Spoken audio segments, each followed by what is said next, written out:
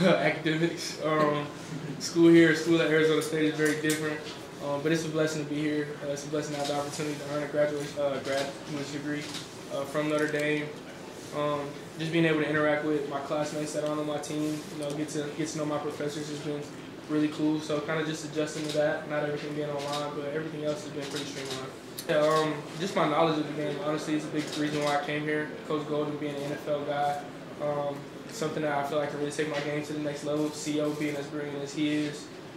So really just going through spring, taking as much as I can from those guys, taking things from guys like Xavier Watts and people who've excelled on this level, and just progressing as much as I can. So really everywhere I want to improve, nothing specific.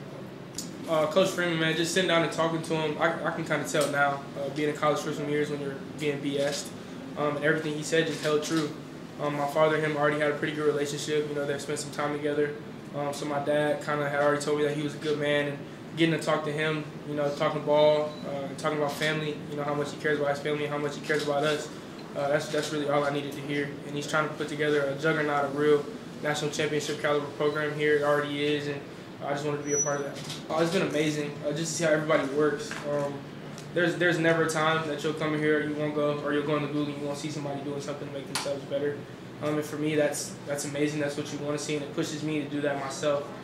So never complacent. Nobody on the team. The guys from the top Nagurski winners to guys that just got here with me. So just the constant strain to get better, I think, would be taken from those guys for sure. I think a lot of our parents grew up wanting to go to Notre Dame. I know I can say that for myself.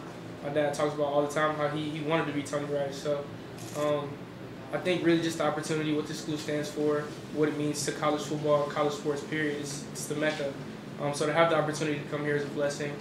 It's something that I'm so grateful for, and something that our parents definitely understand the gravity of.